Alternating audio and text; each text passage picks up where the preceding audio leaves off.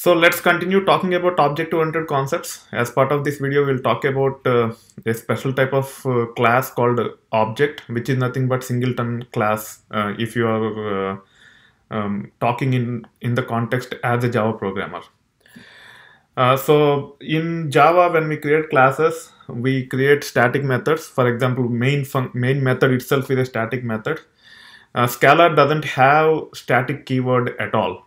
So if you have to define any static methods for a given class, you have to create an object with the same name. It is also called as companion object for the class, and you can have as many static methods as you want, including the main function. So if you want to have a main method, you have to create a object, and then you can do whatever you want. So let's get started with object, which is nothing but a singleton class by name hello world. Okay, and it doesn't take any arguments or class level variables the way we have seen with a typical class. And if you want to define main method, you just say def main, and similar to Java, main method in Scala also takes array of strings as argument. So I'm using args array of string. This is how you can define data type for array of particular type of element, in this case string.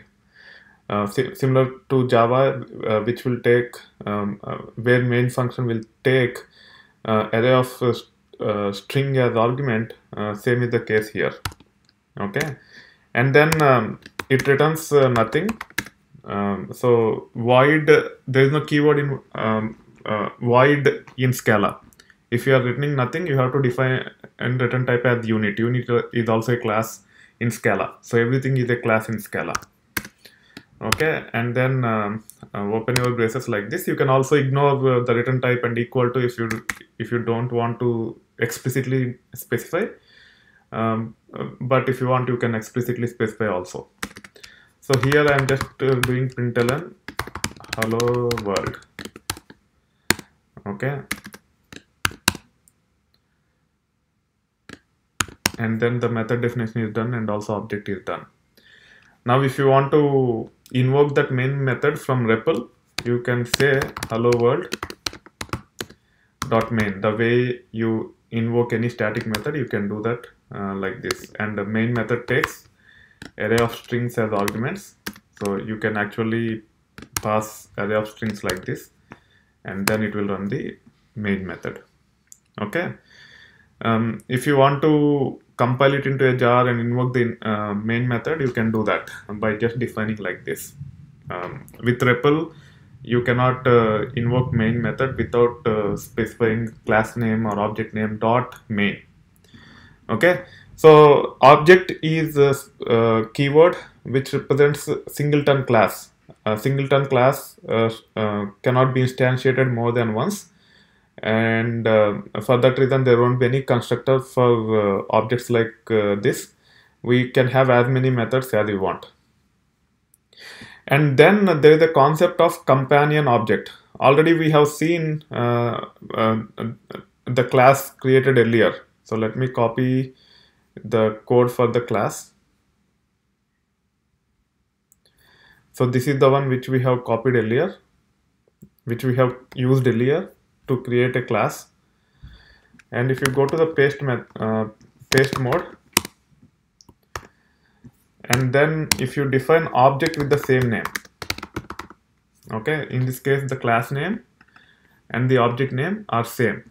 If that is the case, then it is called as companion object. And if you want to create a class and companion object like this, you have to do it in only paste mode. You cannot just type under Scala and expect both to be companions.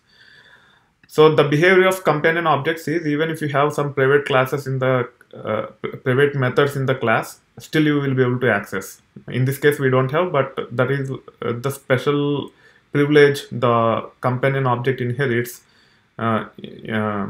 if you create class and object with the same name within a program. Okay, and order doesn't take any arguments, and we don't need to define any variables also. There is a special method called apply. So here I am defining the apply method, and let's let's pass 4 arguments for it, not variables but arguments. So we should not define val or var for the arguments. We just copy all the 4 arguments here.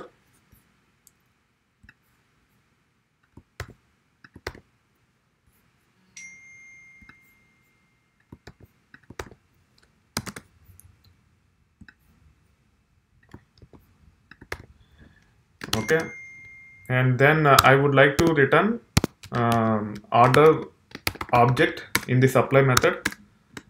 This is how typically we use companion objects in real world scenarios also.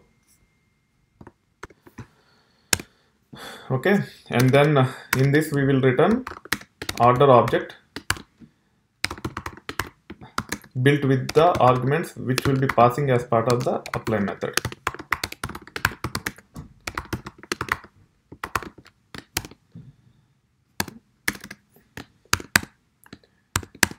Okay, so it might be getting too much for you writing these many lines of code, and if there are any errors, it is very tough to manage because you cannot go up by one line and edit. So for that reason, for all practical purposes, it is better to use some editor. I would highly recommend you to use any native Linux editors or Sublime Text, whatever is provided as part of the certification. Cloudera provides Sublime Text also. I'm not sure about Hortonworks, but Cloudera provides Sublime Text. So instead of using IDE, even if it is provided, if you use standard editors, it is lighter weight and it will not run into garbage collection frequently. So the response will be much better. For that reason, I am launching Sublime Text here. Most likely, as part of the certification exams, they will have the bookmarks on the desktop itself for the editors they provide. Or you can also search using the search method in the Linux. You have to be a bit comfortable with the Linux environment while giving the certification. Okay, so I have pasted here so that if there are any issues with the code, I can easily edit here and copy paste to demonstrate. Okay. So that being said, now we have the class and object with apply method. Now if I want to create a order object which is immutable, either I can say new order and pass the arguments, or I can say order dot apply, because order is object as well. It is also a singleton class. We have class and also we have order. And order have method which is kind of static method, which can be invoked by just using the name of the object dot apply. Okay, and then you can pass the arguments 1 2013 0 10 01 00 00 00.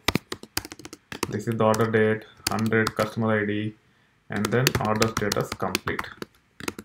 Okay, now you will have order object created, and if you see, as part of the apply method, I am actually invoking new and then the constructor for the order class. So I am actually creating instance of this one on, and that's what have happened here. Okay, so even though I am applying method on the object, internally it is actually creating order of type this one. So if you recollect JavaP to see the metadata, if I run JavaP command, there is not much difference for whatever we have seen earlier.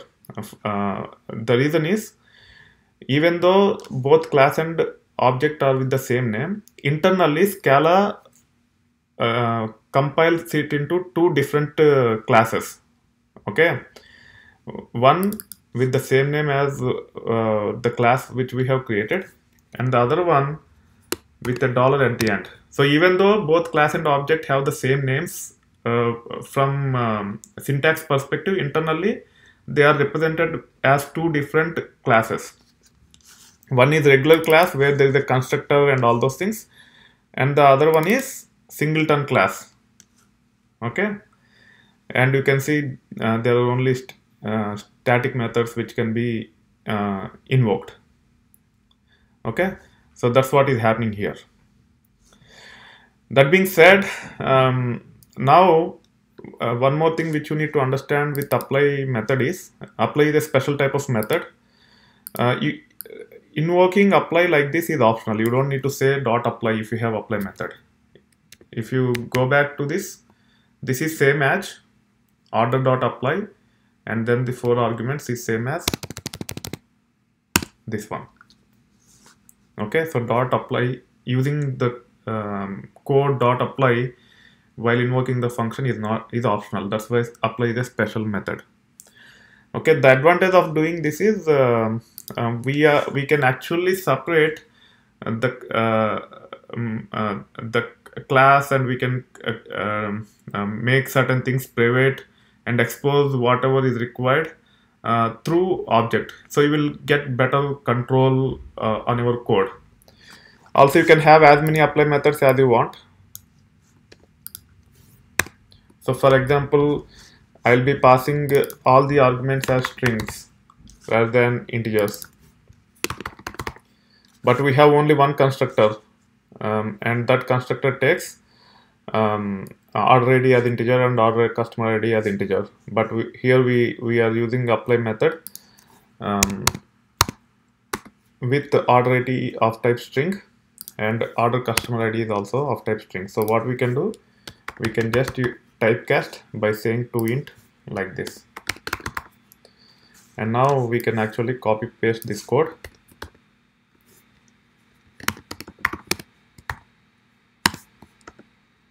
Okay, and we can also invoke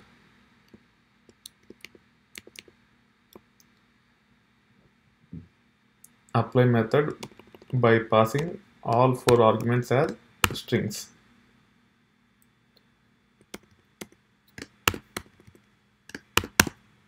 Okay, so by this what you can do, you can use one way of creating the objects. And even though we might not create class and companion object, in many cases we use something called case class, which you will see a bit later, and case class have all those features inbuilt automatically for you. So that being said, as part of this, we have seen how to create the main function using a singleton class, which is nothing but object in Scala. And then we have seen how to define the object with the apply method and how it can be invoked. And this knowledge can come very, very handy later.